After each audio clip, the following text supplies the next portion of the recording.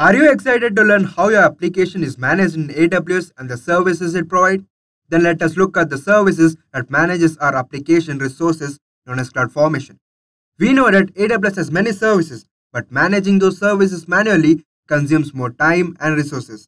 Instead, AWS helps us by controlling our services and resources through CloudFormation. Hi everyone, and I welcome you all to this video on AWS Cloudformation. Today, we'll learn some of the use cases and other global aspects that are forecasted. So before we begin, please do like, share, and do not forget to hit the bell icon to stay updated on the latest tech content on Edureka's YouTube channel. And also, check out Edureka's AWS DevOps Engineering Certificate course, the link to which is given in the description box below.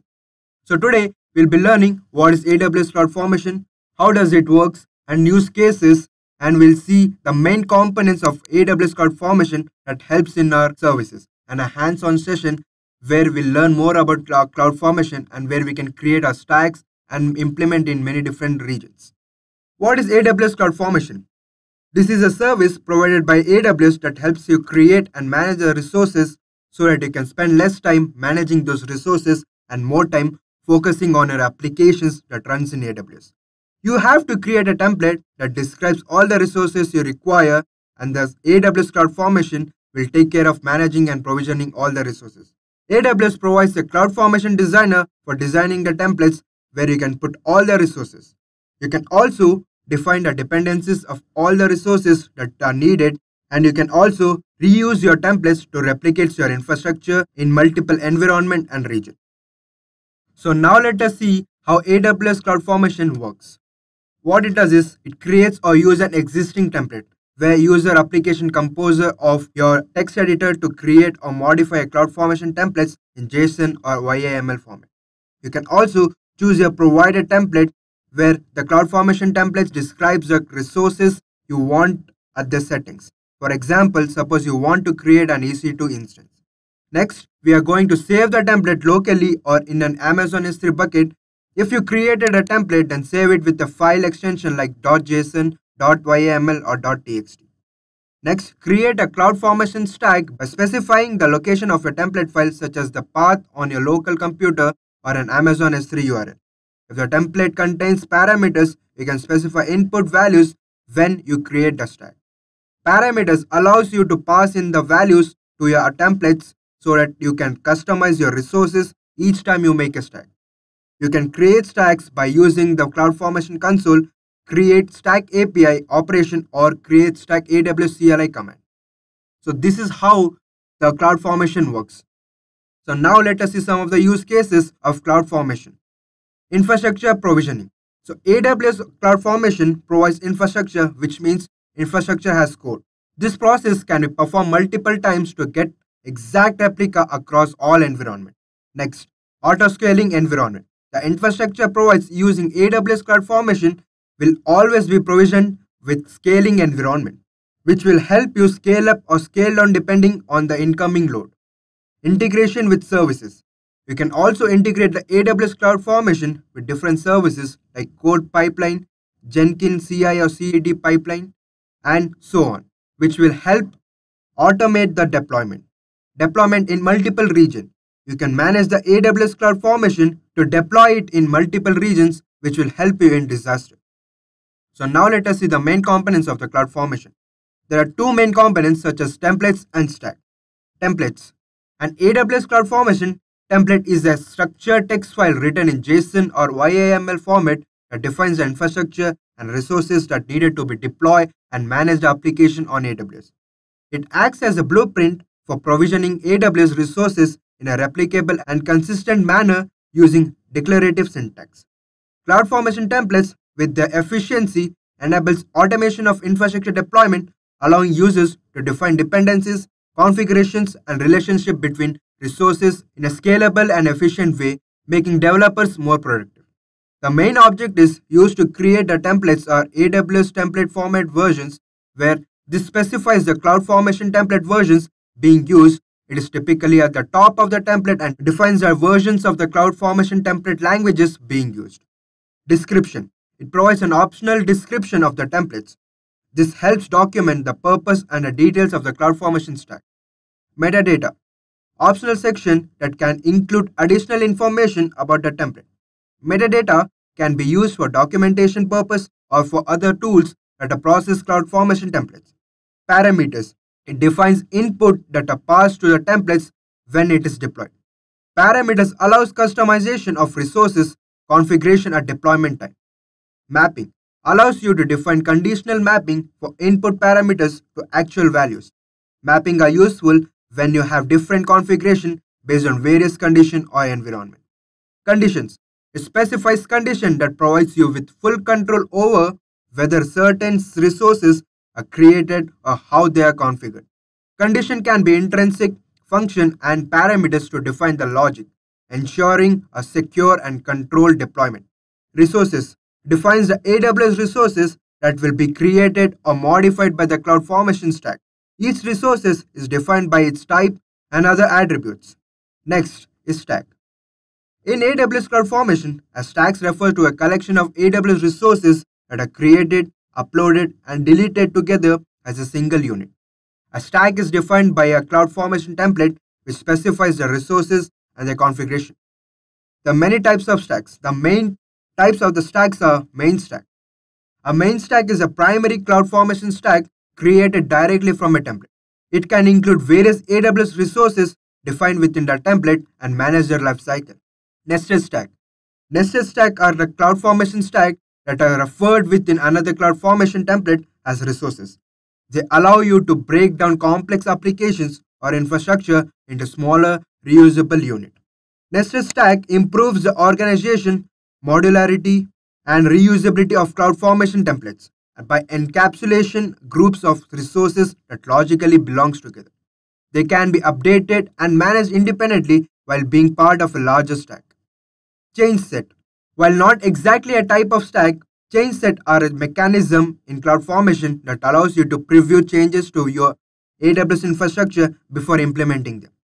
Change set shows you how proposed changes to a stack and would impact your resources while helping you to understand the scope and impact of updates. They are particularly useful for reviewing potential updates to maintain or nested stack before applying them to ensure they meet your requirements. So now let us see a demo on how we can create a stack in CloudFormation that manages our resources using the template for our applications. So before that, we'll see a sample template which we'll be using to create a stack. As you can see that this is a sample template which we'll be using to create a stack.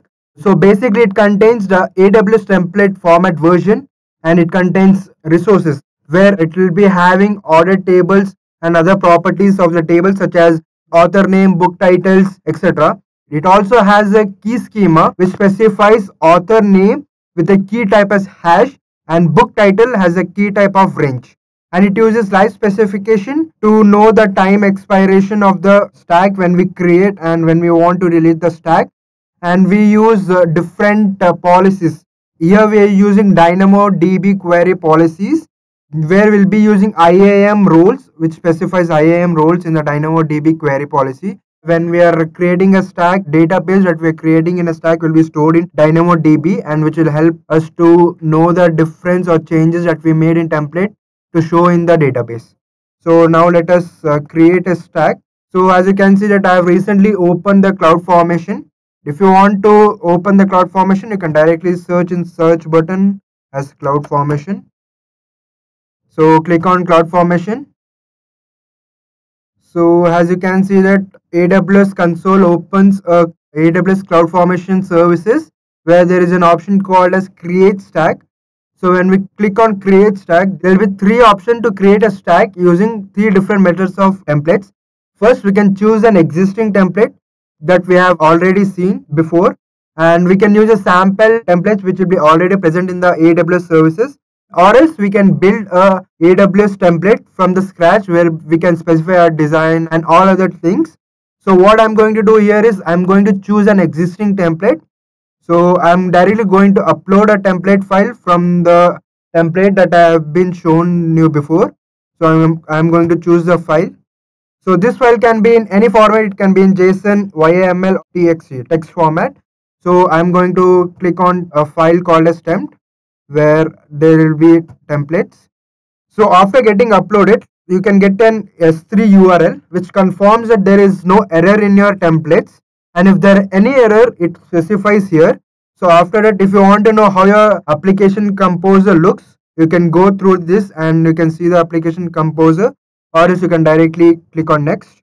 After clicking on next, a page appears where you have to specify your stack name so that you can create your stack. So I'm going to specify DynamoDB demo as my stack name. If you want to define the parameters, it is up to you. You can define it, or else you can click on next. So after clicking on next, there are two options here, tags and permission options. In tags, you can specify particular tags for the IAM role to access, or else you can give the tag so that your templates looks well organized enough, or else there are many other options you can use. It is up to you. There is another option called as permission optional. Here you have to specify IAM role if you're IAM user. As you can see that I am a route user, so I doesn't need to specify the IAM role. So these are the advanced options. So make it as default and click on next. So next there is a page appearing with reviews and create. So you can basically create your templates or provide a stack name or parameter, give a tag name, give certain permission to your tag name and parameters that you're creating if you're creating. Then there are other options like stack policies and all. And when you scroll down, there is an option called as I acknowledge the AWS Cloudformation to create IAM resources.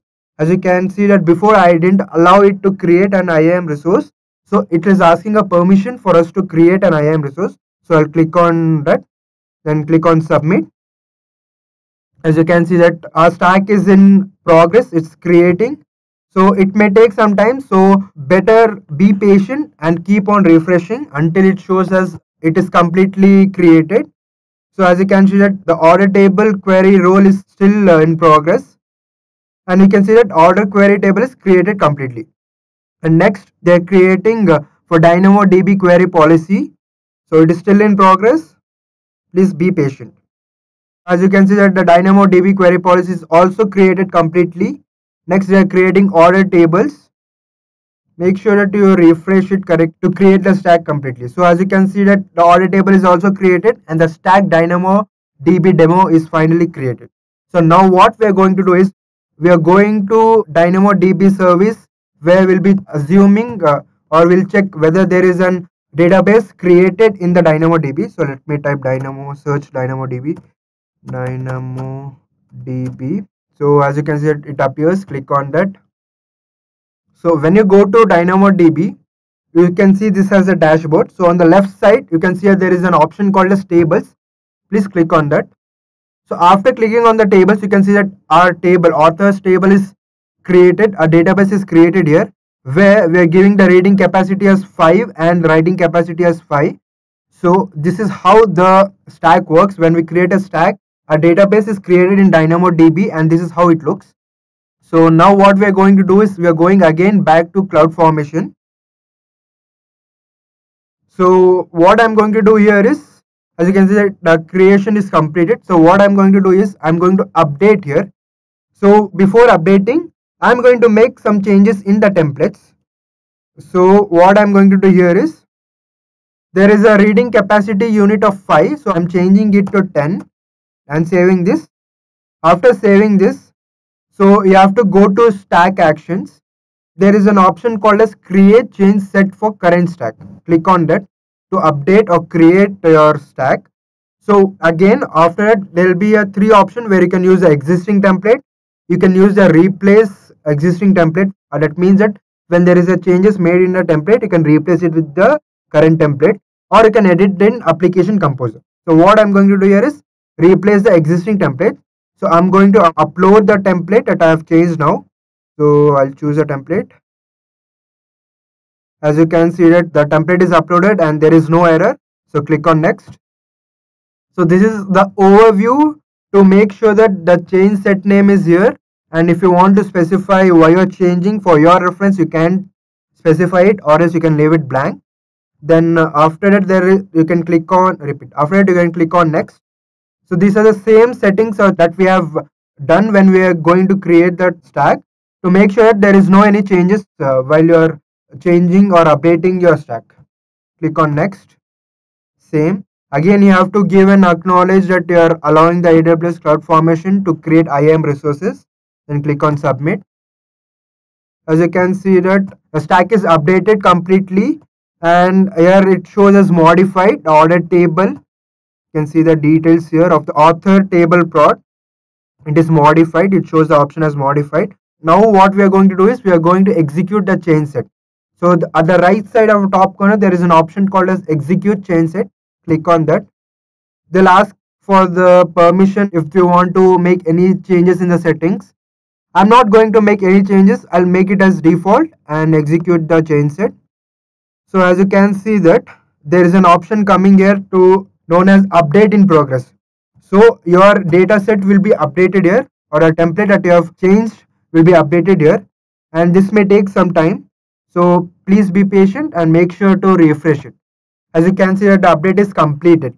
So this is what we can do by using update option, where we can change or update in templates and make sure that those updates are there in our stack and it is useful to create our resources. So if you want to know if that is updated or not, go to DynamoDB, go to tables. So as you can see that the reading capacity mode, it was 5 before. As I have changed or updated in the template, it is also changed here. So this is a difference when we use a stack or update or create a stack. Now we have seen how to create a stack, how to update a stack. Now let's go to CloudFormation again. See, even here also it shows us it is updated completely. So now what I am going to show is, we have seen how to create a stack, how to update a stack. Now the last one is how to delete a stack. This is a very simple option. As you can see that there is an option called as delete option. When you click on it, it will ask your permission whether you want to delete it permanently, because it cannot be undone. So before you delete it, make sure that you have a copy of it, and if the data is not so important, you make sure that you delete it, or else you make a copy of it. So I'm going to delete this. So you can see that here it shows as delete in progress. The status is delete in progress. So when I refresh it, it may take some time to delete the stack. So please be patient and refresh again.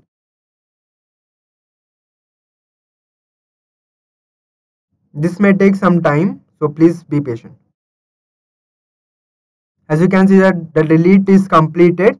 So when we refresh this stack, so there will be no stack. So there will be an option to create a new stack. So this is how we can create a stack, update a stack and delete a stack by using CloudFormation. This is mainly to help our applications when we use many services together. It saves our time and resources also.